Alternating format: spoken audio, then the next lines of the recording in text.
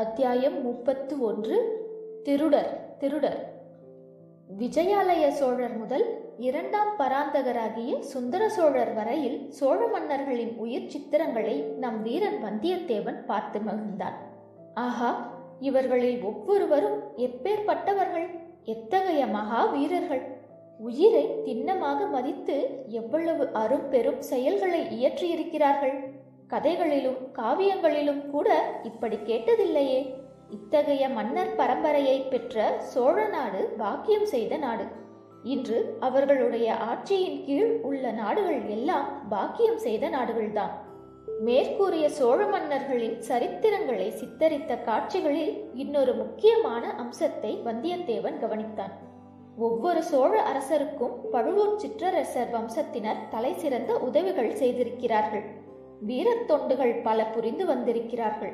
முத்தரையர் வசத்தில் இருந்த தஞ்சை கோட்டையை முற்றுகையிட்டு முதலில் அந்நகரில் பிரவேசித்தவர் ஒரு பழுவேட்டரையர். இரு கால்களும் இழந்த விஜயாலய சோழன் திருப்புரம்பியம் போர்க்களத்தில் புகுந்து அதிபராக்கிரம செயல்களை புரிந்தபோது அவனுக்கு தோள் கொடுத்து தூக்கிச் சென்றவர் ஒரு பழுவேட்டரையர். ஆதித்த சோழன் தலையில் கிரீடத்தை வைத்து பட்டாபிஷேகம் செய்தவர் ஒரு பழுவேட்டரையர். ஆதித்த சோழன் யானை மீது பாய்ந்து பல்லவ அபராஜிதவர்மனை கொன்றபோது ஆதித்தன் பாய்வதற்கு வசதியாக முதுகும் தோளும் கொடுத்தவர் ஒரு பழுவேட்டரையர். பராந்தக சக்கரவர்த்தி நடத்திய பல போர்களில் முன்னணியில் புலிக்கொடியை எடுத்து சென்றவர்கள் பழுவேட்டரையர்கள்.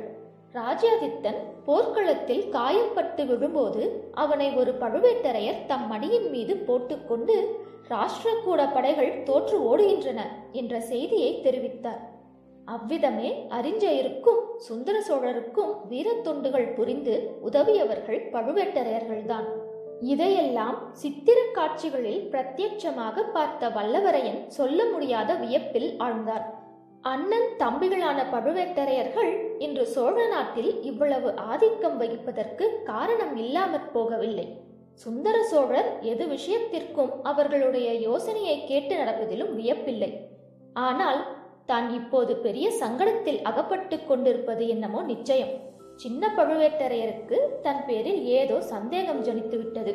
பெரியவர் வந்துவிட்டால் அந்த சந்தேகம் ஊர்ஜிதமாகிவிடும். முத்திரை மோதிரத்தின் குட்டு வெளியாகிவிடும். பிறகு தன்னுடைய கதி அதோ கதிதான். சின்ன பழுவேட்டரையரின் நிர்வாகத்தில் உள்ள தஞ்சாவூர் பாதாள சிறையை பற்றி வல்லவரையன் கேள்விப்பட்டிருந்தான். அதில் ஒருவேளை தன்னை அடைத்துவிடக்கூடும். பாதாள சிறையில் ஒருவேளை ஒரு தடவை அடைத்துவிட்டால் பிறகு திரும்பி வெளியேறுவது அநேகமாக நடவாத காரியம். அப்படி வெளியேறினாலும் எலும்பும் தோலுமாய் அறிவை அடியோடு இழந்து வெறும் பித்துப்புள்ளியாகத்தான் வெளியேற முடியும். ஆஹா, இத்தகைய பேரபாயத்திலிருந்து தப்புவது எப்படி? ஏதாவது யுக்தி செய்து பெரியவர் வருவதற்குள்ளே கோட்டையை விட்டு வெளியேறிவிட வேண்டும். பழுவூர் இளையராணியை பார்க்க வேண்டும் என்ற ஆசை கூட நம் வீரனுக்கு இப்போது போய்விட்டது.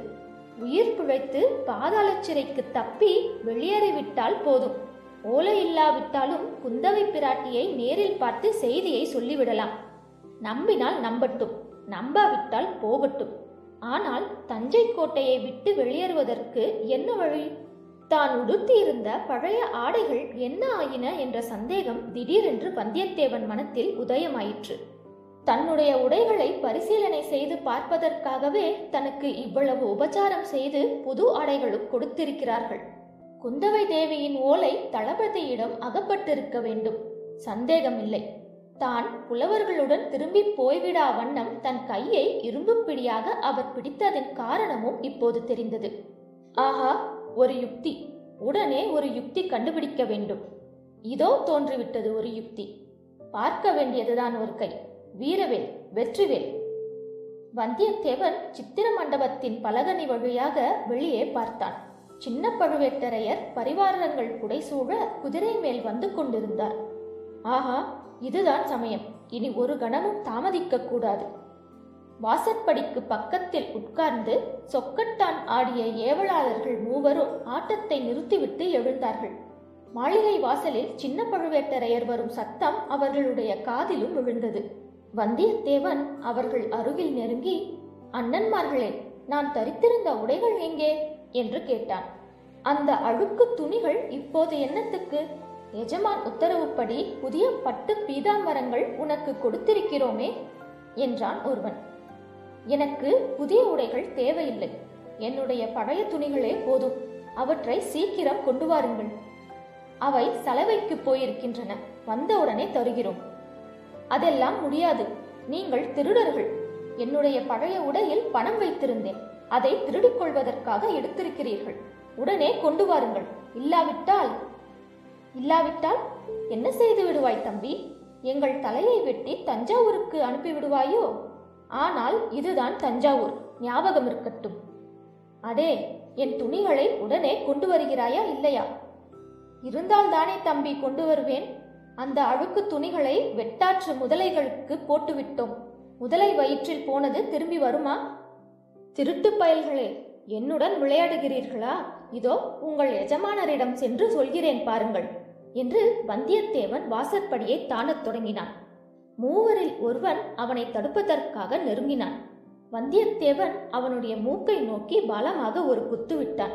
அவ்வளவுதான், அந்த ஆள் மல்லாந்து கீழே விழுந்தான். அவன் மூக்கிலிருந்து ரத்தம் சொட்டத் தொடங்கியது. இன்னொருவன் வந்தியத்தேவனுடன் மல்யுத்தம் செய்ய வருகிறவனைப் போல் 2 கைகளையும் முன்னால் நீட்டிக் கொண்டு வந்தான். நீட்டிய கைகளை வந்தியத்தேவன் பற்றி கொண்டு தன் கால்களில் ஒன்றை எதிராளியின் கால்களின் மத்தியில் விட்டு ஒரு முறுக்கு முறுக்கினான். அவ்வளவுதான், அந்த மனிதன் அம்மாடி என்று அலறிக்கொண்டு கீழே உட்கார்ந்து விட்டான். இதற்குள் 3வது ஆளும் நெருங்கி வரவே வந்தியத்தேவன் தன் கால்களை எடுத்துக்கொண்டு ஒரு காலால் எதிரியின் முழங்கால் மூட்டை பார்த்து ஒரு உதை விட்டான். அவனும் அலறிக்கொண்டு கீழே விழுந்தான். 3 பேரும் சட்புட்டென்று எழுந்து மறுபடியும் வந்தியத்தேவனை தாக்குவதற்கு வளைத்து கொண்டு வந்தார்கள். வெகு ஜாக்கிரதையாகவே வந்தார்கள். இதற்குள் மாளிகை வாசலில் குதிரை வந்து நின்ற சத்தம் கேட்டது. வந்தியத்தேவன் தன் குரலின் சக்தியை எல்லாம் உபயோகித்து திருடர்கள் திருடர்கள் என்று சத்தமிட்டு கொண்டே அவர்கள் மீது பாய்ந்தான். 3 பேரும் அவனை பிடித்து நிறுத்த பார்த்தார்கள். மறுபடியும் திருட்டுப்பயல்கள் திருட்டுப்பயல்கள் என்று பெருங்குரலில் கூச்சலிட்டான் வந்தியத்தேவன். அச்சமயம் சின்ன பழுவேட்டரையர் இங்கே என்ன ரகளை என்று கேட்டுக்கொண்டே உள்ளே வந்தார். இத்துடன் அத்தியாயம் 31 நிறைவடைந்தது. இந்த பதிவு உங்களுக்கு பிடிச்சிருந்தா லைக் பண்ணுங்க, கமெண்ட் பண்ணுங்க, ஷேர் பண்ணுங்க. அப்படியே நம்ம சஹஸ்ராஸ் சேனலுக்கு சப்ஸ்கிரைப் பண்ணிருங்க. நன்றி.